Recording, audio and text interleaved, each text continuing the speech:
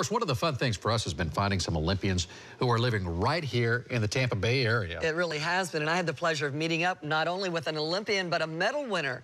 Jim Milnes is the epitome of an Olympic ambassador for the U.S. Nearly 40 years after he made it to the podium, he is still honoring the sport he loves and encouraging others to follow their Olympic dreams.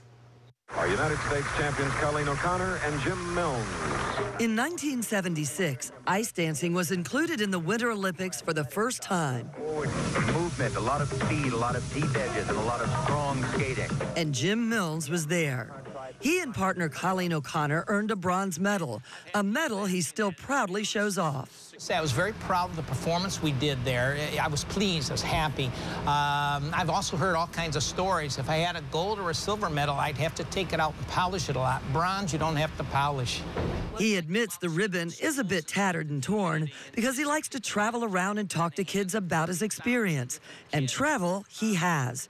He estimates this medal has been in the hands of at least 30,000 children. But I won this for the U.S., and when you stand on that platform and you see that flag go up, the symbol of freedom and justice known throughout the world goes up for something you did, it changes you, and I just knew I had to come back and share it with everybody.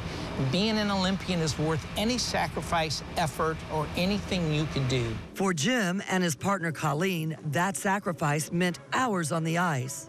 We skated from 11 at night till 6 in the morning. We'd sleep for a couple hours and skate again from 10 until 12. For the Olympians of the 76 Games, there was more to worry about than just competing.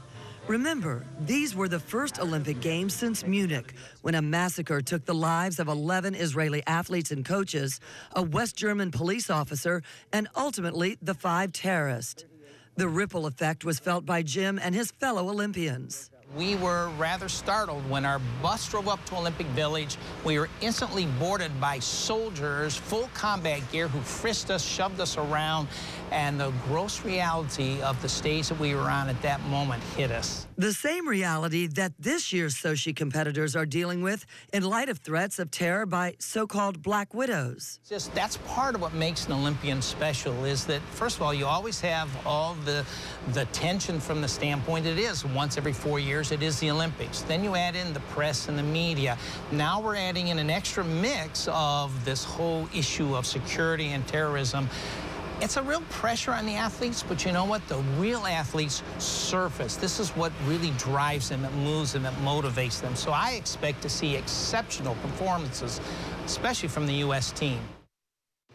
So, how about that energy? He has so much energy and passion, and he still coaches and mentors and just loves his Olympic experience and is so happy to share it. He's a great guy. I really enjoyed my time with him. Looks like you did, and you've had more from that ice rink, too. We do. Right? Tonight we have a brother and sister team tonight at 11 or 11:30 after the Olympics, a brother and sister team, and kind of how they're trying to make their way. Tonight, a trip to a Bay Area rink in Oldsmar, where those dreams are taking shape for a brother and sister team and a coach who lived that journey himself. Almost. Still looking down. Alex Vlasov is a tough taskmaster. Nearly 4 hours a day, 6 days a week, he puts siblings William and JoJo Hubbard through a challenging workout on the ice. That's because he knows firsthand what it takes to get to the Olympics. Do you think they have the potential to be Olympians? Definitely. What makes you say that? They're competitors. They like to be better every time they compete. That's the best you can ask. Alex didn't make it to the podium in the 76 Innisbrook Games. He finished 4th in the pairs competition. That experience shapes his expectations as a coach. Experience. I can share experience. I can say what it means, how to stay in front of crowd, how to present yourself, what to learn, and how to avoid some mistakes. This brother and sister team relies on their close relationship to translate onto the ice. We have a lot of deja vu moments. Finishing our same sentences is crazy. They are homeschooled together, spend hours on the ice together, and share the same goals. A lot of the times, since we are brother and sister, we can spend a lot of time at home and communicate with each other about what we're going to do and this and that. So we kind of know, like, if we're not feeling very good and stuff, we can kind of talk it over with each other. They understand each other, they can communicate better, especially in the pair teams. You have to be very close. They have to share everything in your life. Basically, they share everything in life. So when he drops you? he's in trouble. Because every time, every element in a paired event, it depends on both. You can help your partner, but sometimes it's your own mistake, sometimes it's your partner's mistakes. And finally, this hard-hitting question. How do you know where you are when you come out of one of those crazy spins? Every time you exit the same way, and it gets like muscle memory, and you understand where you're going, and you practice and practice it.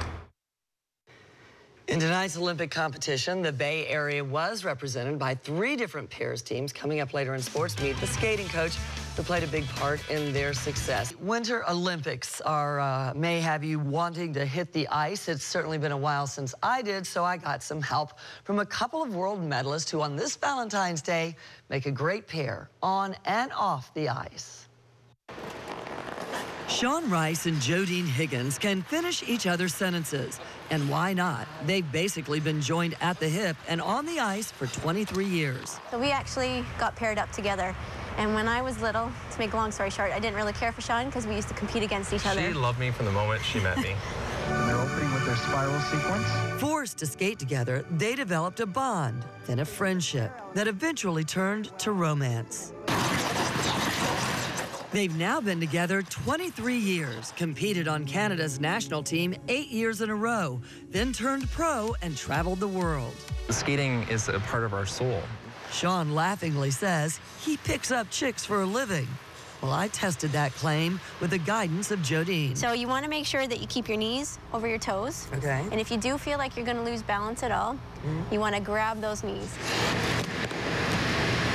Back in the day, I actually could glide along the ice. Not very well, but at least without an adult on each side holding me up. There you go. And 2-foot slide. There you go. Now you're skating. I'm skating. Yeah. Well, sort of. Left. Right. Left. 2-foot glide. Right. Eyes up.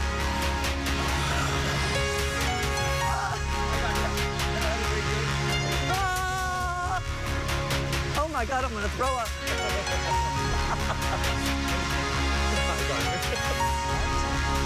Right. Right. Big smile. 2-foot glide. And go. How about that? How about that? Now, you didn't throw up, though, did you? You just felt for a moment. It's just so embarrassing. But I certainly had fun, and they were awesome. And happy Valentine's Day, you two, with their little baby, Signe. Yeah, well, what do you call that move when you do that? What did he call that? I call it getting picked up by a guy. I don't know. I'm sure it has a name for it, but I don't know. You owned it, whatever it was. You owned it. Well done, Gail. What do you think, Steve?